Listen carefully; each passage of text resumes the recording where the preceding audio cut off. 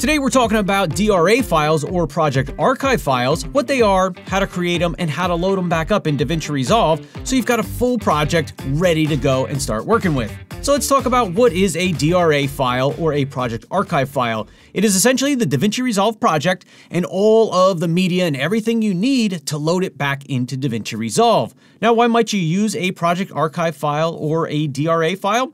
Well, for example, you may want to give a whole project from one person to another person. In my case, in my new audio class, I created a DRA file that had everything you need to follow along with the course, provided that file to you guys, and I'm going to show you how you can load that up in this video. Oh, and if you're looking to learn more about audio, link in the description below to my new class, Audio Essentials for Video Editors. So let's start by jumping into Resolve. I want to show you how to create a project archive or a DRA file, and then how you can load that back up in Resolve, have everything there in the project, and then you can get off and start working. So first, let's talk about how do we create a project archive or a DRA file. So when you're in DaVinci Resolve, currently I have no project open. You can have a project open or not, it doesn't matter. But what you want to do is have your project manager open, so this window right here. So I'm going to come down and find the project that I want to make a project archive of. So let's say I want to do this one right here, never assume it will work, which is a short. I'm just going to right click on it and I'm going to come down to Export Project Archive.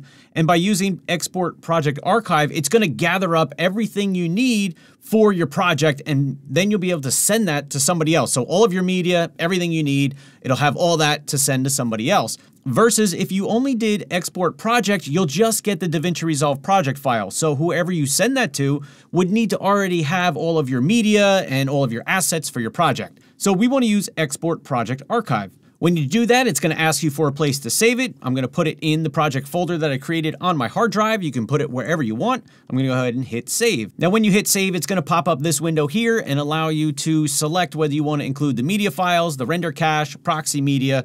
That's up to you. Typically for me, I'm going to include the media files, but nothing else. And then I'm going to go ahead and hit OK. So now if I go look on my hard drive, we can see in my folder, I have another folder called the name of the project, .dra, and this is going to have all of my media files, my project file, everything I need in it to reload this project either on my machine or on somebody else's machine. And if you click in the media files, you can follow the paths down and find all of your footage, your audio, everything that you need. It's all right there. So now how do we load this back up in DaVinci Resolve? Now, if you did pick up my course, this is what you're going to get when you download the practice files. So you may get your files in a zip format, kind of like this, to help compress it down when you send things around to other people. And in the case of my course, this is how I packaged it up. So what you would need to do is open that zip file.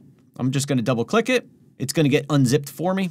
And now you can see I have a .dra file, which should have everything I need to load the project up. So now we're going to jump back into DaVinci Resolve. And I still don't have a project open yet, and you can or you don't have to, it doesn't matter. You just need to have open your project manager right here. Now in my project manager, I'm going to come in anywhere where there's, no project, like I'm not going to click on a name, but just in open space here, I'm going to right click and choose Restore Project Archive.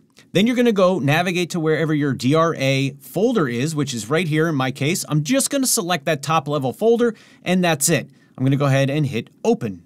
Resolve is going to go ahead and load up that project, import everything, create the project. Then I'm going to be able to open it up and see what's in there.